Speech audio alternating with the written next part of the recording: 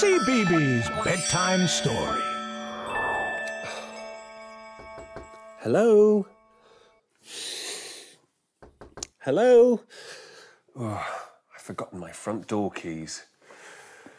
Hello, my name's Peter. The story I'm reading tonight is one of my favourites. It's called A Squash and a Squeeze, and it's by Julia Donaldson and Axel Scheffler. A little old lady lived all by herself, with a table and chairs and a jug on the shelf. A wise old man heard her grumble and grouse. "There's not enough room in my house." "Wise old man, won't you help me, please? My house is a squash and a squeeze." "Take in your hen," said the wise old man. "Take in my hen? What a curious plan." Well, the hen laid an egg on the fireside rug and flapped round the room, knocking over the jug. The little old lady cried, "What shall I do? It was pokey for one, and it's tiny for two. My nose has a tickle, and there's no room to sneeze. My house is a squash and a squeeze." "Take in your goat," said the wise old man. "Take in my goat?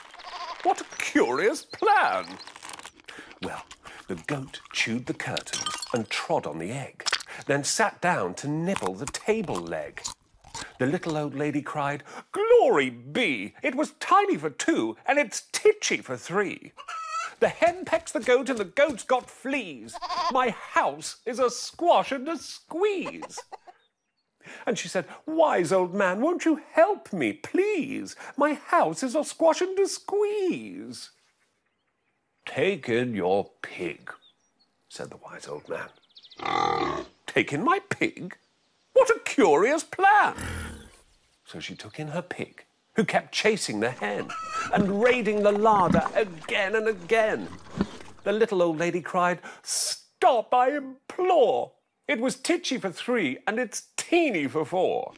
Even the pig in the larder agrees. My house is a squash and a squeeze.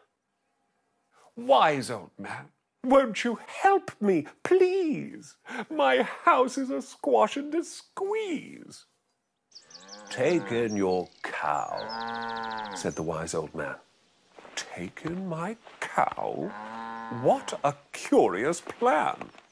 Well, the cow took one look and charged straight at the pig, then jumped on the table and tapped out a jig. The little old lady cried, "Heavens alive! It was teeny for four, and it's weeny for five. I'm tearing my hair out. I'm down on my knees. My house is a squash and a squeeze."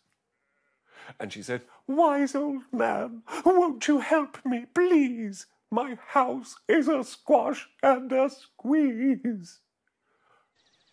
"Take them all out," said the wise old man. "But then I'll be back where I first began." So she opened the window and out flew the hen. "That's better. At last I can sneeze again." She shooed out the goat and she shoved out the pig. "My house is beginning to feel pretty big." She huffed and she puffed and she pushed out the cow. "Just look at my house. It's enormous now." "Thank you, old man, for the work you have done. It was weeny for five. It's gigantic for one. There's no need to grumble and there's no need to grouse. There's plenty of room in my house." And now she's full of frolics and fiddle-dee-dees. It isn't a squash and it isn't a squeeze. Yes, she's full of frolics and fiddle-dee-dees. It isn't a squash or a squeeze. And that bedtime story was called A Squash and a Squeeze. Now, grab your favourite teddy and give it a squash and a squeeze, because it's time for you to go to bed.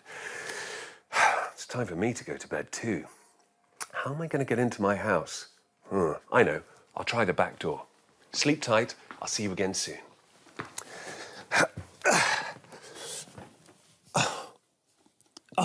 Oh, good. It's open. Night-night.